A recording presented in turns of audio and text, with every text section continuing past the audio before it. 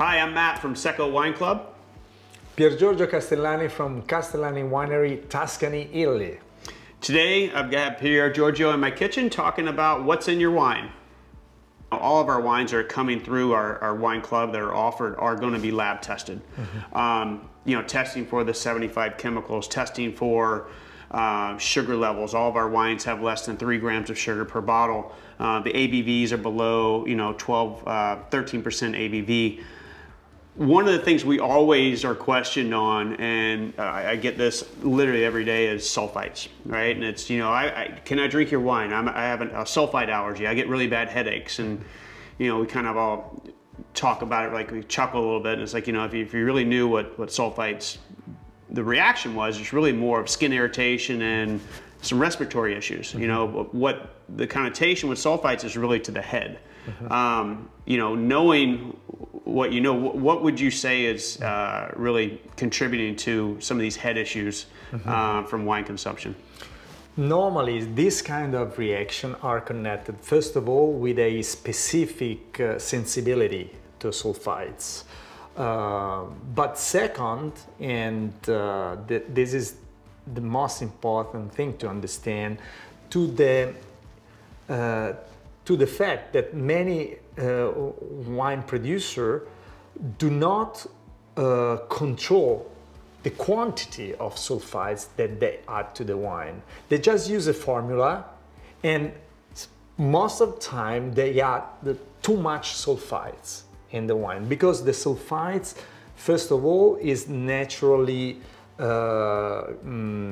contained in a wine. A little bit of sulfites come from the natural fermentation of the wine, but that is not the level that can generate any kind of allergic reaction.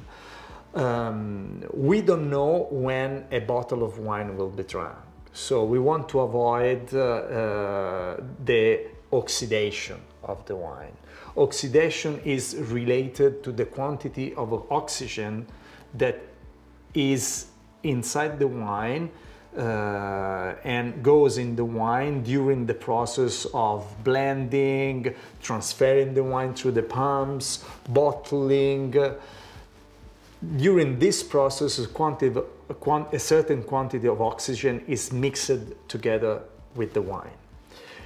Producer add sulfites in the wine because the molecule of the sulfites combine with the molecule of oxygen and they kill each other, okay?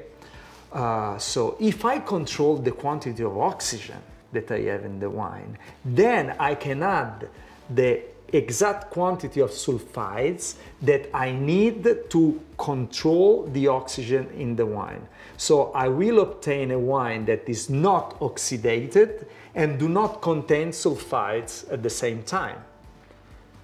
So there is nothing wrong with adding sulfites to the wine. It's a way to protect the quality of the wine from the risk of oxidation. What is wrong is do not have a technology that permits you to detect the quantity of oxygen you have in the wine, because this permits you to add the exact quantity of sulfites that will disappear in the moment that they fix with the quantity of oxygen that you have. So you don't want oxygen, you don't want sulfites. You have to know how much oxygen you have to add the exact quantity of sulfites. So a wine that is produced through this technology will not generate any kind of reaction, because you will always drink a wine that is not oxidated and do not contain sulfites anymore. And so where do you feel, or where do you know that a lot of this concerns about head issues are coming from wine? Is it, if it's not sulfites, what's causing these issues? Looking at this beautiful thing over here, all of the flavors and the colors that you have here is normally in the flavor of a wine.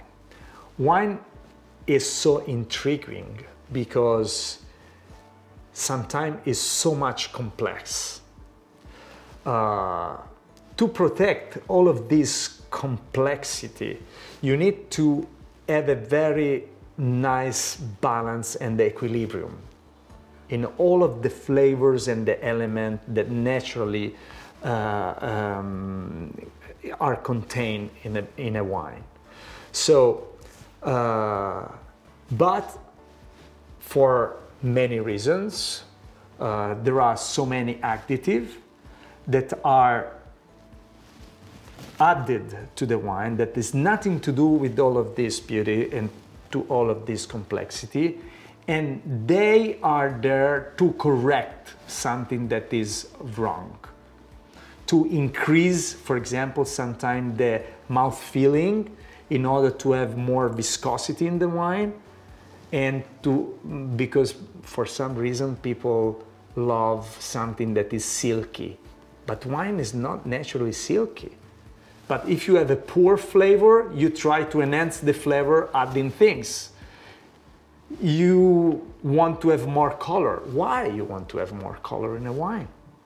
People love rosé, for example. Why you want to add something that is not naturally there? You interfere in the natural complexity of the wine.